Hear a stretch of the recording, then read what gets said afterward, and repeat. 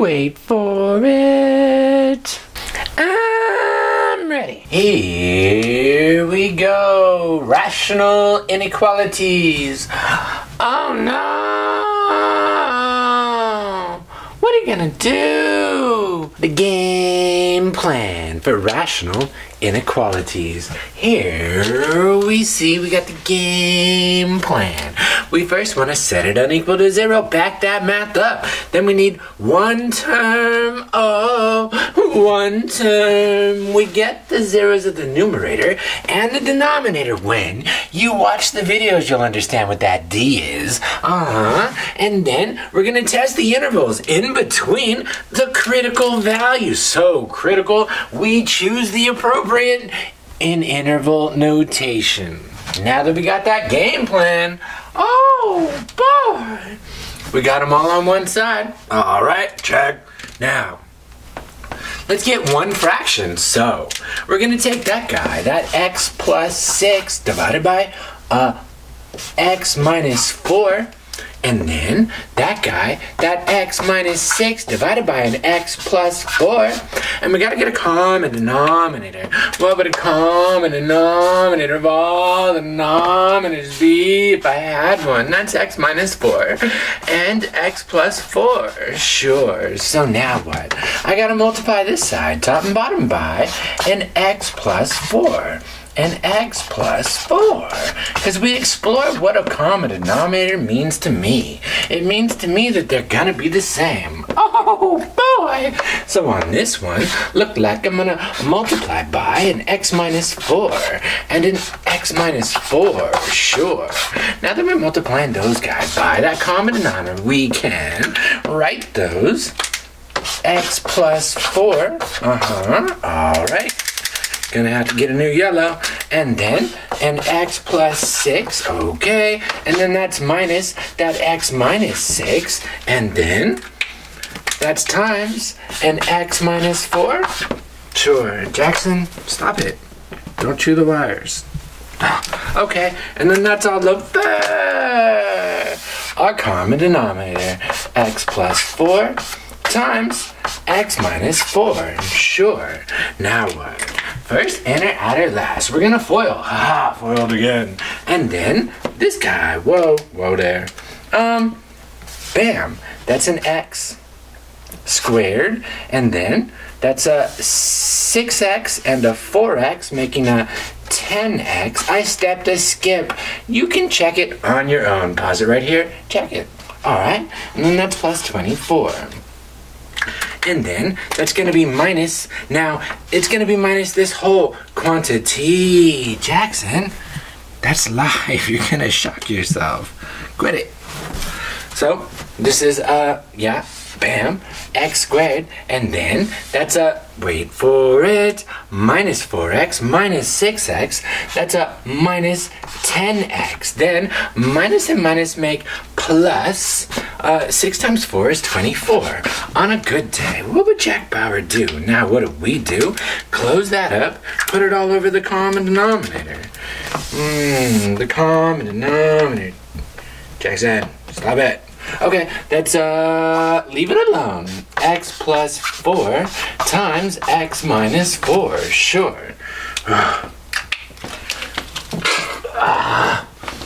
See what I have to deal with? Okay, I'm moving on.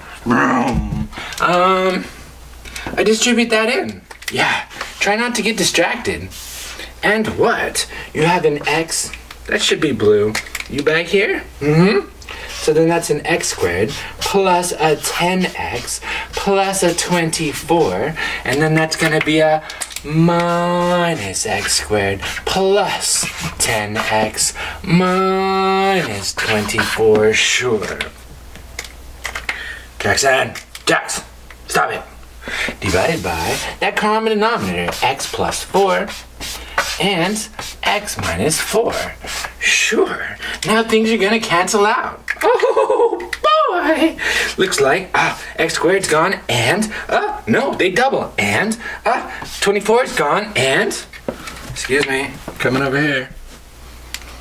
He's down there. Okay, I'm going to take it to the top. Right on up here. in here. Are you comfortable? Okay. Look like I'm gonna have 20x divided by my common denominator. That's x plus 4 times x minus 4. Now, what was all this for? This needed to be less than or equal to 0. Less than or equal to 0. Less than or equal to 0.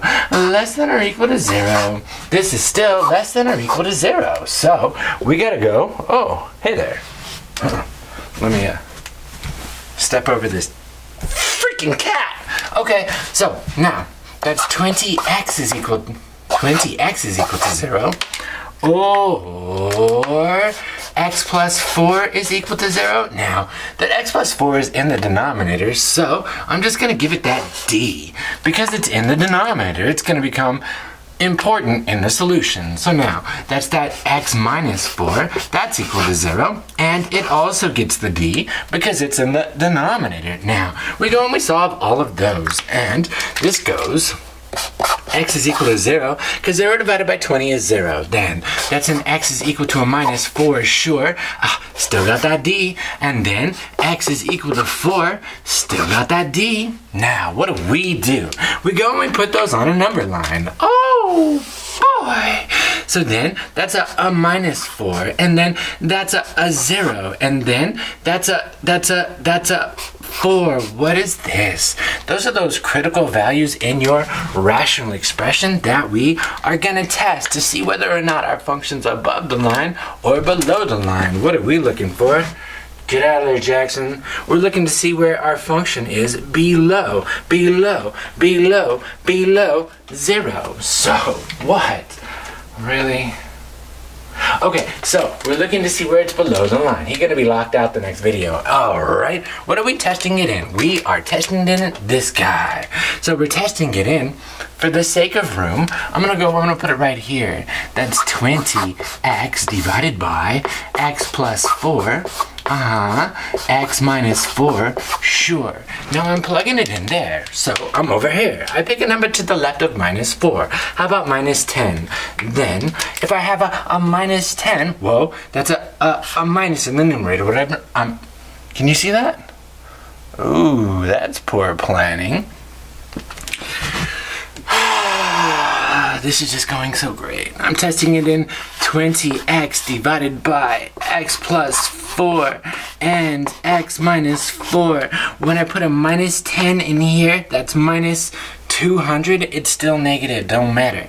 So then I put a minus 10 in here, and it's a minus 6. So that's minus, and then that's a minus 14. So all together now, minus and minus and minus make minus right there.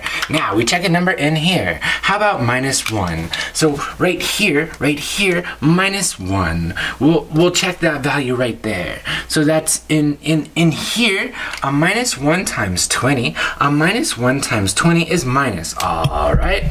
Bam, just like that. A minus 1 in here is a positive 3. And then that's a negative 5. A negative and a negative and a positive is a, wait for it, plus. Sure. Now, we're checking something in here. How about 1? Let's check 1. We're not checking those because those are critical values. Alright. So, we're checking something in there. What's in there? 1. So I put a 1 in here. Oh, look at that. You're now positive because 1 times 20 is positive 20. I put a 1 in here. That's a 5. Look at that.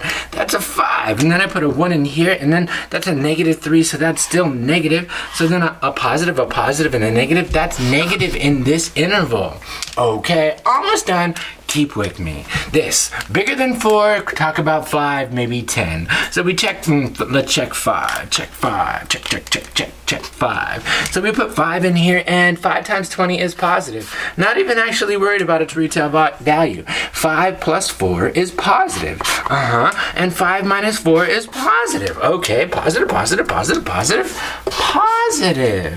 Alright, so now what were we looking for? We were looking for where this was less than 0. Where this was less than 0. Where this was less than 0. Where this is less than 0. Where this is less than 0. Where is this? Less than or equal to 0? Well, those are the negative values. This value and this value. But now, What's that mean? That means we're looking at interval notation about what that's gonna look like. That's gonna be all of this stuff. Minus 4, got that D. It's a round D. 0 doesn't have the D. It's a squarey. It's a square. That means it's included. Why?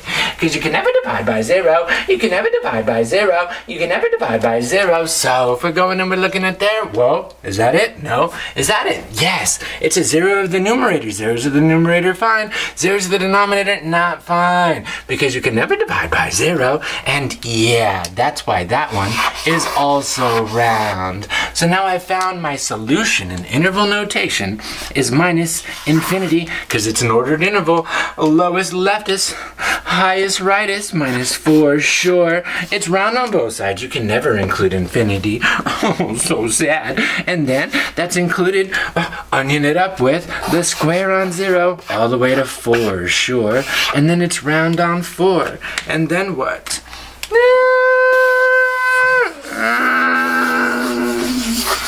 Jaxon flower.